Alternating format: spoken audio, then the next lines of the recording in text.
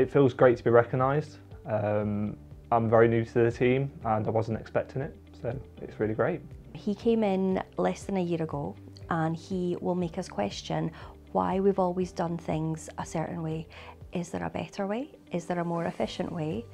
Just rethink, why we would do things the way that we do. For Chris, it's the consistency as well. He's always cheerful, he's always supportive. I love working with the individuals on my caseload. We get to spend a lot of time with them, building up real great therapeutic relationships, so we get to know them really well. But I also love working with the team. The team are great. It's probably been the best team I've ever worked with in my career so far.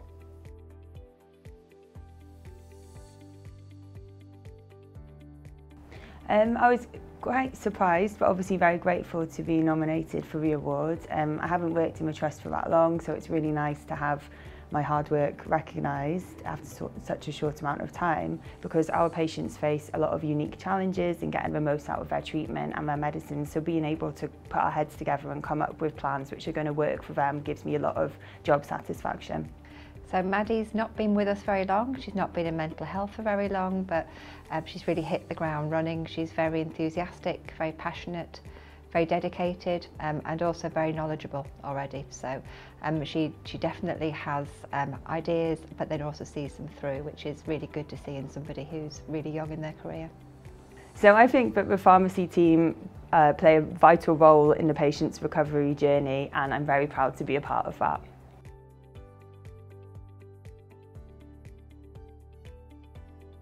It feels amazing, actually, just for being nominated just to do your job and do the job that you love.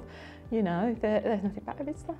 I met Rachel when she was a student in our team, and right from the beginning everybody was saying how amazing she was and how we couldn't lose her, and the feedback I get from the families is it's just amazing. She's just so caring and nurturing, and she really looks after people, and you can see that she really just cares.